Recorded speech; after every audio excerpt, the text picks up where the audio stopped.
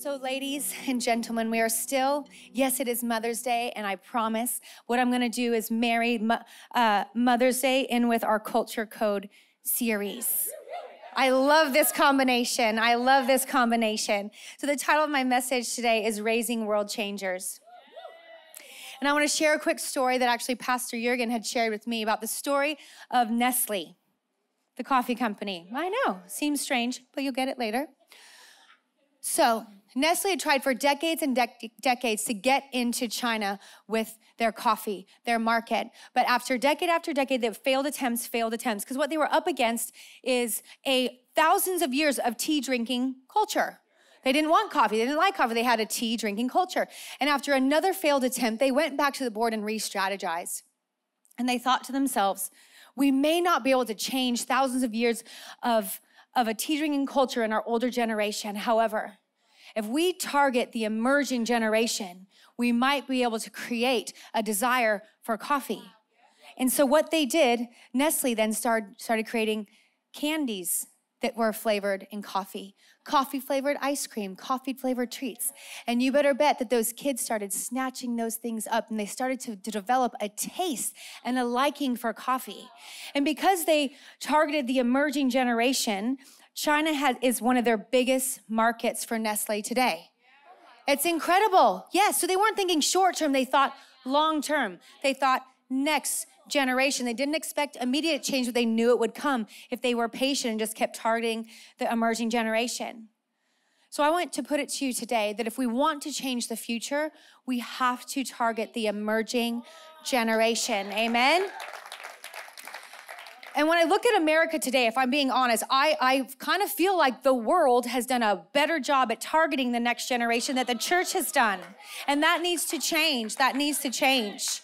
We can see how intensely the world has gone after our children and the generations that are rising. When we send our kids to public schools and colleges, they're no longer teaching them. Our school system has now become an indoctrination system of the liberal agenda, ungodly beliefs, and they're calling it education.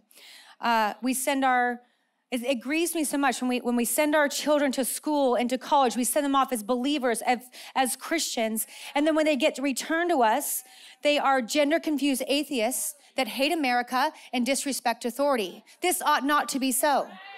We need to go after the emerging generation as fiercely and as intensely as our adversary has. Things are shifting in Jesus' name. And I'm telling you, liberals never cease to amaze me. They can't even leave Mother's Day alone. Mother's Day. A liberal organization put this statement out this past week. It says, there is nothing unique or special about motherhood. Anyone can become a woman at any time. Those who give birth are not women, but merely birthing people. Oh no.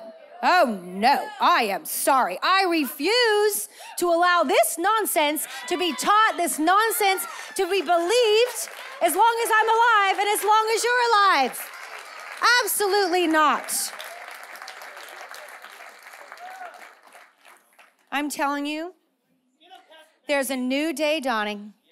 A new day rising, a new generation of believers that are wise, they're discerning, they have the truth, they know the truth, and they have the courage to speak it. We have a generation rising that knows how to pray and to know how to stand up for what is right and what is good, and that is so courageous they will not back down. There is a new generation arising, and I want to prophesy right now that this is the generation. This is the generation of David's, of Daniel's, of Joel's, of Jeremiah's, of Moses's, of Noah's, of Shadrach's, of Meshach's, of Abednego's, of Jael's, and Esther's. Esther 4:14 says, for if you remain completely silent at this time, relief and deliverance will arise for the Jews from another place, but you and your father's household will perish. Yet who knows whether you have come into the kingdom for such a time as this. Esther was confronted with the call that God had placed on her life for such a time as this. And Esther arose She arose even though her life was on the line, and she approached the king and she declared the truth. And because she had the courage and the boldness to tell the truth, an entire nation was saved because of one woman's courage and boldness. Amen? And here's the thing, guys. God knew exactly, he knew exactly what would be happening in the earth at this very time. And he chose you and your children to be a part of the earth at this time. For such a time as this. So you know what that tells me about you and your children? That there is courage on the inside of you. That you are warriors on the inside, and we are raising up warriors. There is a destiny on the inside of you because you're supposed to be the answer to everything that is going on in the earth. We carry the answer, and his name is Jesus Christ. So for such a time as this, you are here. Some of we maybe been shrinking back, going, oh, what do? I want to move. I want to hide. I want to put my kids in a cave and keep them safe and all this stuff. No. You are here to bring the solution, to raise up warriors and believers that carry the truth and that will fight back. For such a time as this, God put you and your children in the earth. In the earth. We will not relive Judges 2:10. We will not be Judges 2:10. That says, after that generation died, another generation grew up who did not know the Lord or remember the mighty things he had done for Israel. Judges 2:10 is not our story. Amen? Amen. So if we're going to change the emerging generation and change this generation, I just want to share a few quick points with you that I think might help. Is that going to be good? Are we in it? We ready? Okay. The first point is to make the house of God a non-negotiable. The house of God needs to be a non-negotiable.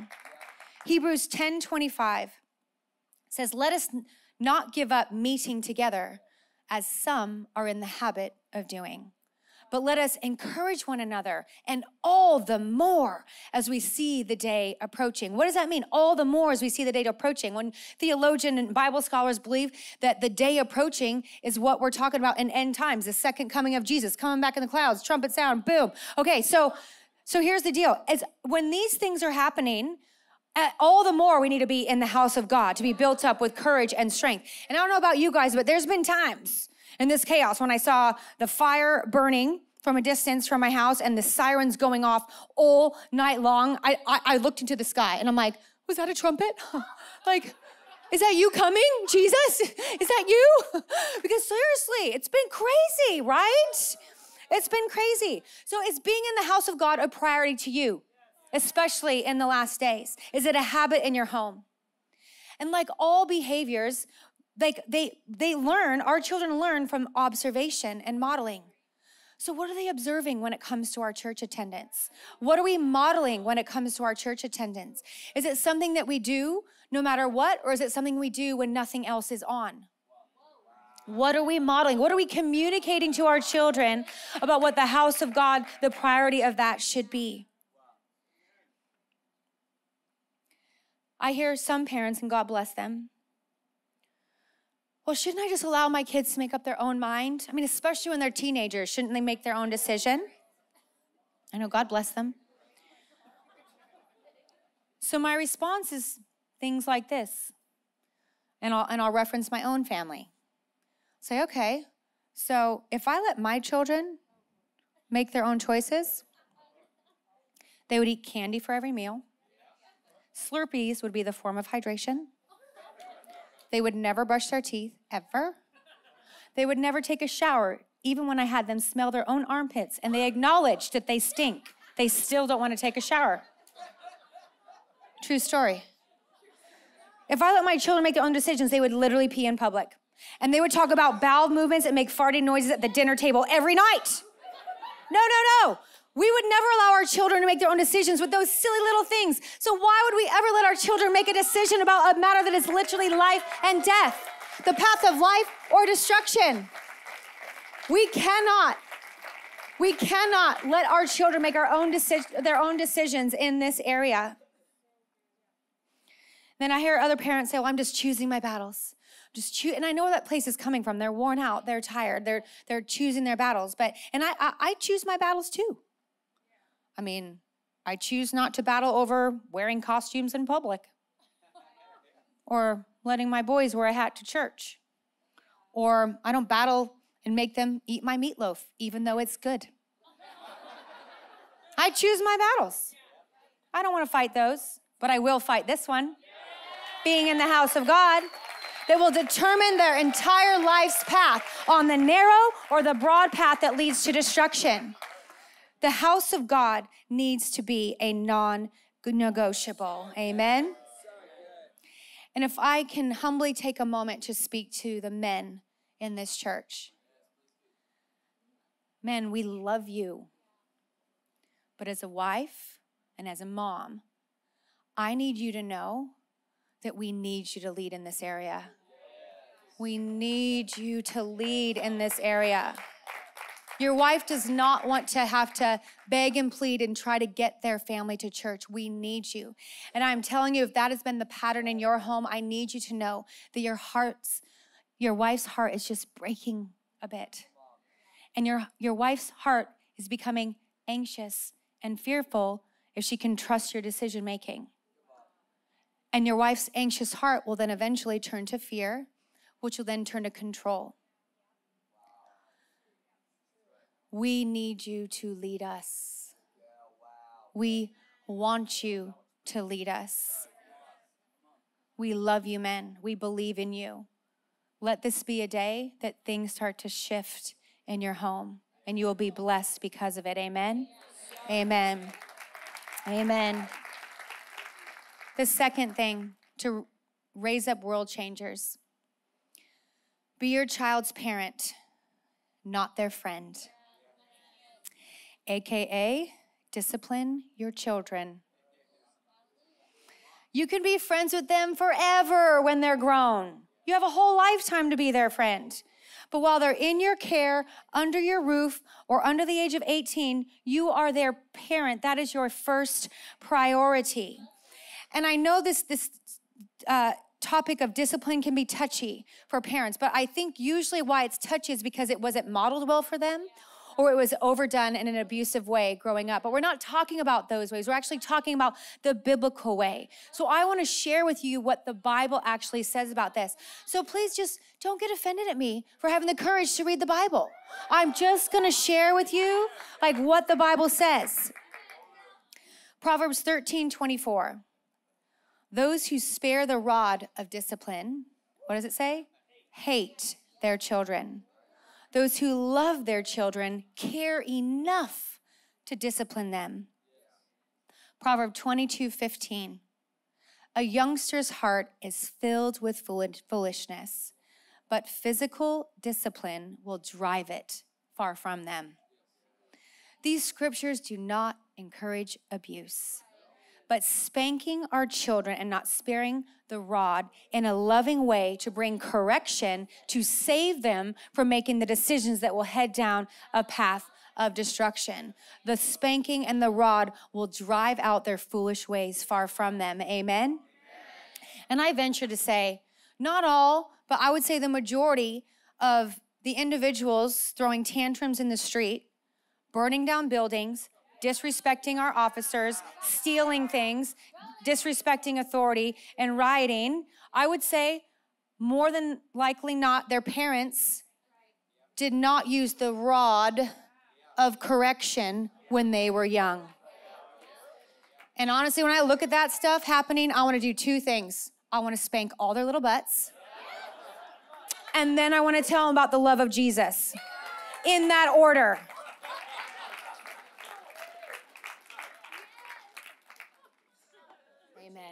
Amen.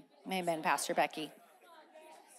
Our children need to be disciplined by us, their loving parents, when they are young, so they don't have to be disciplined by the criminal justice system.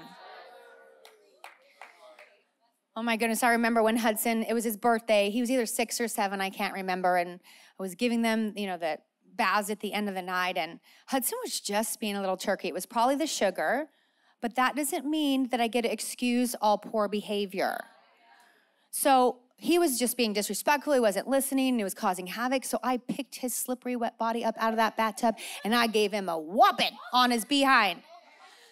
And he looks at me. He's like, Mom, On my birthday? I'm like, yes, I just spanked you on your birthday and I'll spank you at Christmas too if you behave like that. That behavior is not tolerated in our household. I'm gonna drive that far from you. Bam, bam, bam. He didn't misbehave in the bath anymore. Our children need parents, not friends. You have plenty of time to be their friend later in life, amen? All right, we need to teach our children how to pray. I thank God for our kids' church and our junior high and our high school ministries and our young adult ministries, our prayer meetings with the men at 5:30 on Tuesday mornings and our prayer meeting with the women at 7:30 on Thursdays. I am so grateful for our church teaching our children and us how to pray. I'm talking about bold prayers. I'm talking about declarative prayers. I'm talking about healing prayers, authoritative prayers, demon trembling kind of prayers, teaching our children. Not the, oh, if it be your will, if you could, Jesus, can you help with? No, the Bible teaches us to pray, thy will be done on earth as it is in heaven. And Hebrews tells us in 4:16 to approach God's throne with grace, with boldness and confidence. Have we taught them to push back the kingdoms of darkness with their prayers? Because if we don't, they've already lost. Because our battle is not necessarily in the natural, it is in the spiritual. The Bible tells us that in Ephesians 6:12. For we do not wrestle against flesh and blood, but against principalities, against powers, against the rulers of the darkness of this age, against spiritual hosts of wickedness in the heavenly places. So if we don't teach them how to push back the power of darkness and declare authoritative prayers that they understand the power that they carry, they will never win the next generation, because that's how it's gonna be won, in prayer, pushing back the powers of darkness, amen? For my entire kids' lives, either John or I or both of us have prayed every night with them. And they've listened to our prayers their whole life. We've modeled it, what powerful and effective prayers look like. And now they have followed suit. My children pray for the nation. They pray against wickedness and corruption. They pray for supernatural healing. They pray for blessing. They pray that light would come into the nation of America. And my 8-year-old daughter every night prays that Gavin Newsom would be recalled and that the stupid masks would go away. And one of her prayers is getting answered pretty soon here. Gavin Newsom is gonna be recalled. And I dare to say her prayers helped make that decision happen. We need to teach our kids how to pray and understand the spiritual realm. When my boys were 3 and 2, something kind of started and shifted in our household, and it was always pretty peaceful. And when Hudson was 3, he started, you know when your kids are like scared or it's a whine cry, but like you like recognize that terrifying scream pitch. And so out of nowhere, this started happening with our 3-year-old Hudson.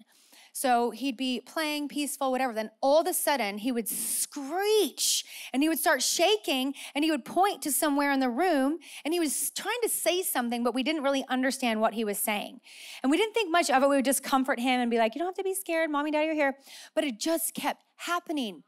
And then when his 2-year-old little brother, at the exact same time, they would both screech and scream and shake and point. And now we realized they were saying lions, but they would say, it's a lion. And they're in their cute little voices, they'd be screaming and shaking. And they were like, oh my gosh, this is demonic. There is a demonic spirit of fear trying to oppress my 2- and 3-year-old little boys. And so mom and dad, we'd go in there and we didn't try to give them a 4-point bullet message on how to have authority in prayer. All we said was, no lions in Jesus' name, get out of here. And so every time we'd go running when they would scream, and then we would point where they're pointing and we would just say that same thing. And then one day, I'm in the kitchen cooking on the stove, and I hear the scream. I'm halfway down the hall, and all of a sudden I hear these 2 little mighty voices say, no lions in Jesus' name! Before I even got through them, then all of a sudden they're all peaceful, and they went back to playing. And so I just looked. I didn't want to I'm I'm going to let them have their moment.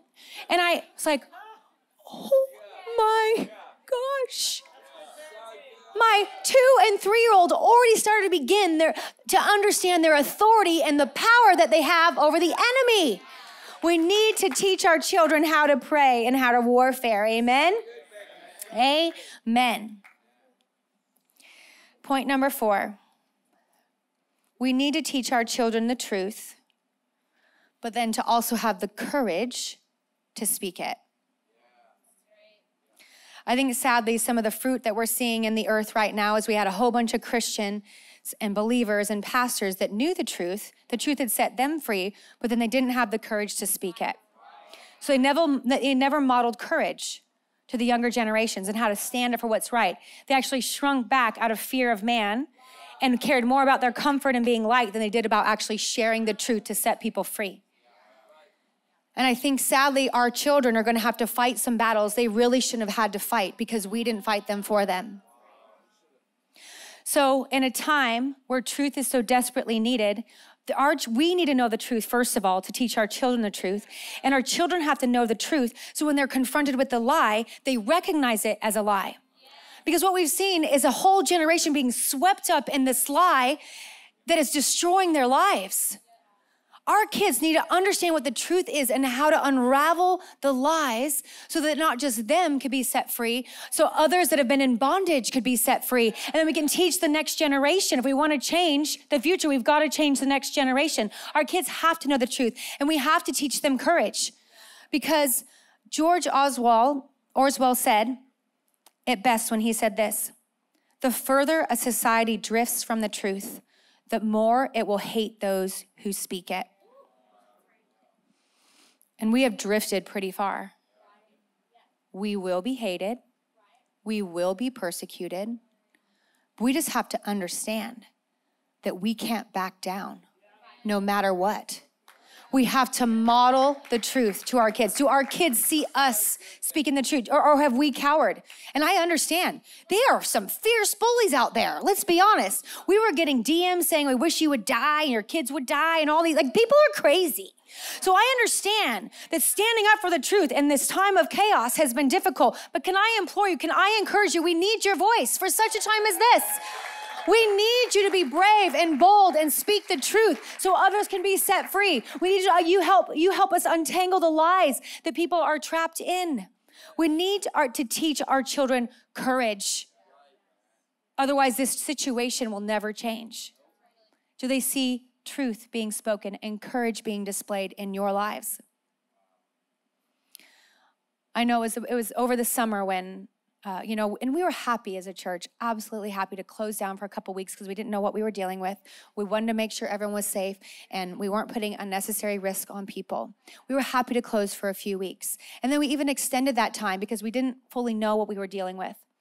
But then when we actually read the facts and when we actually realized there was no end in sight to this lockdown and closing of worship, places of worship, we realized it was actually no longer about our protection and our safety. It was about control and shutting down the voice of truth and shutting down our religious freedom. So at some point, we said enough is enough. And so we started services again, didn't we? And we tried to make them happy by being out in the parking lot, but then even when we were in the parking lot, they still didn't like how we were doing it in the parking lot, and they just kept manipulating and changing the rules every week. We're like, you know what? Nah. We actually obey God. We don't obey evil dictators that are trying to shut down our freedom to worship. It's a virtuous rebellion, and a rebellion that needed to happen. And I remember in that season, when we're all getting the letters that we could be arrested and go to jail, and I know Pastor Jurgen and Leanne were always like, we'll be the first to go. But John and I had to have some conversations around this. We actually had to talk about what it might look like if we got arrested. And we had to have this conversation with my 3 kids. If mommy and daddy get arrested, I told them 3 things. 1, you don't have to worry because God's gonna keep us safe. 2, if we go away in those police cars, we'll have an entire army down at the prison banging down the walls to set us free. And 3, mommy used to be a probation officer, so I know a lot of those sheriffs. I'm like, we're gonna be good, you don't have to worry. But still, it's not something I wanted to do, and I hope to God it never happens or never does, but we don't know. Crazy things are happening right now in the world. But the night we were outside worshiping, having a worship night, I remember 3 cop cars pulled into the parking lot. And right when I saw them, but I just kept worshiping and I just kept focusing on Jesus.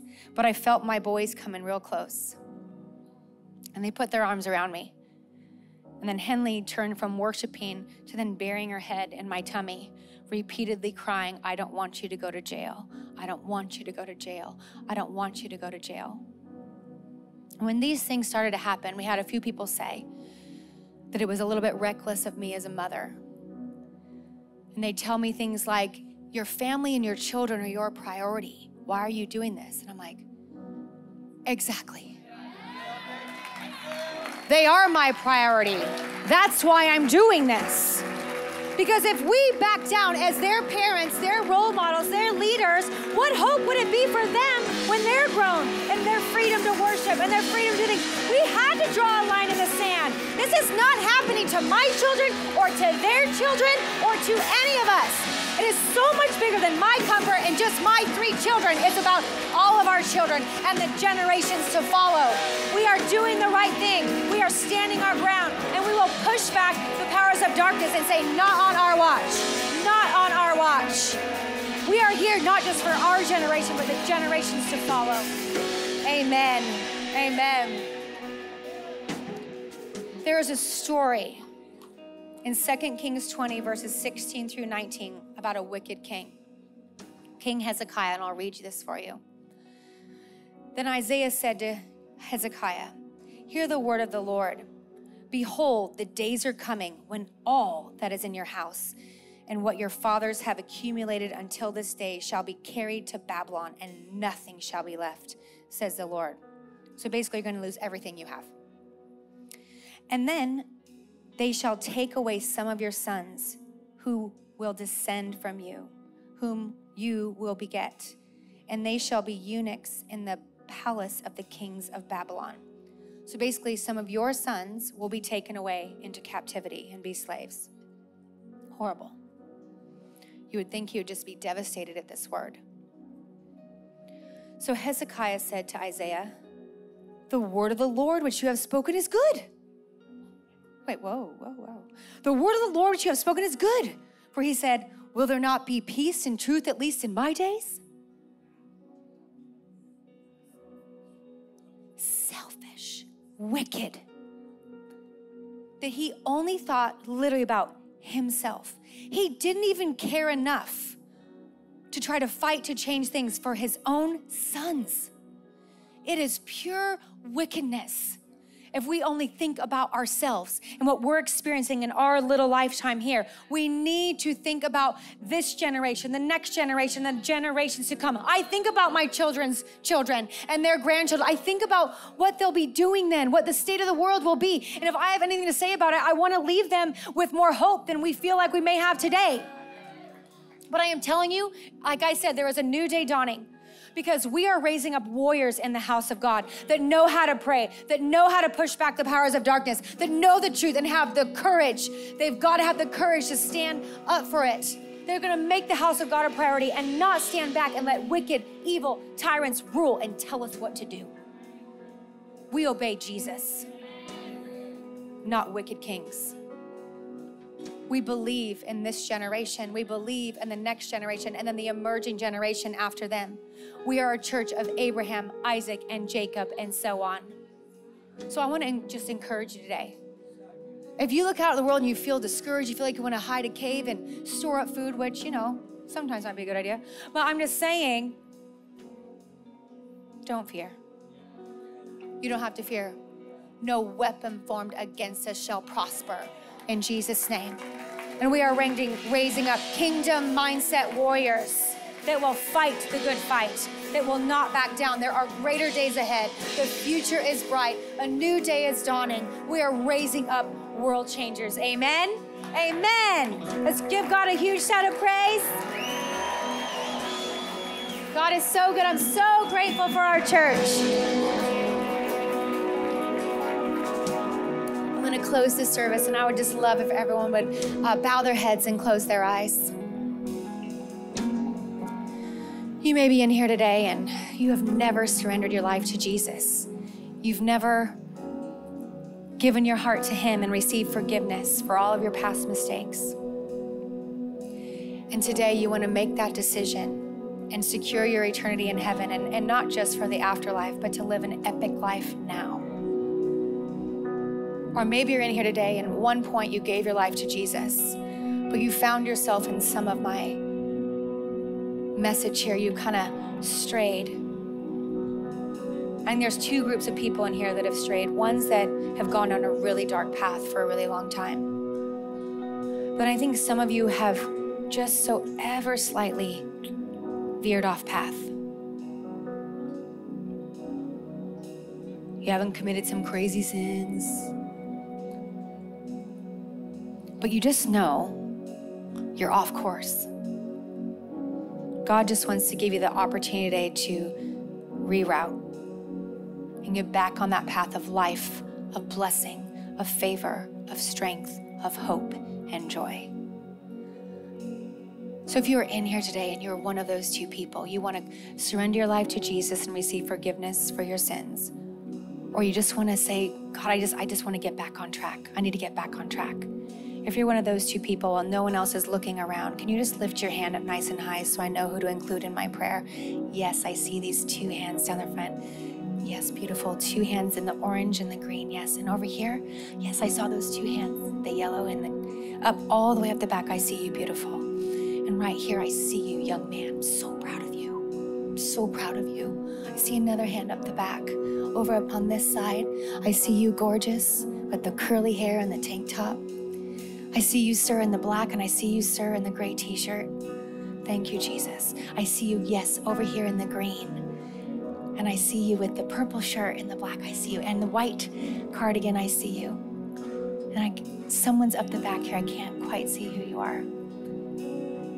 Amen, yes, I see you, beautiful. You look stunning today. That black purse wrapped around you, I see you. Anyone else? Is there anyone else that hasn't lifted their hand? Yes, I saw you. Beautiful. Amen. I feel like I could keep going like this. Yes, I see your hand. The Spirit of God is just moving. You know what we're going to do? Here's the deal. We're all going to pray a prayer together, and you're going to receive salvation. You're forgiven. You're set free. All of it can happen in your seat. And there's absolutely no pressure to do what I'm about to ask you to do. But I will put this request forward. Sometimes when we lift our hand and we pray the prayer in our seat, sometimes we risk staying on the benches. Then we risk leaving here and everything stays the same, and you thought you heard God, but nothing's changing. If you want to make sure that's not your story, you really want to connect with Jesus, you really want to do this life differently than you've been doing it. In a moment, I'm going to ask everyone to stand to their feet. And if you lifted your hand, I would absolutely love the opportunity to just pray over you down the front. So as everyone's standing to their feet, we're going to be cheering those that are going to be making their way. I would love to connect with you. Absolutely remove all pressure, but I would love to meet with you down the front. We want to cheer you and celebrate you. Praise God for you.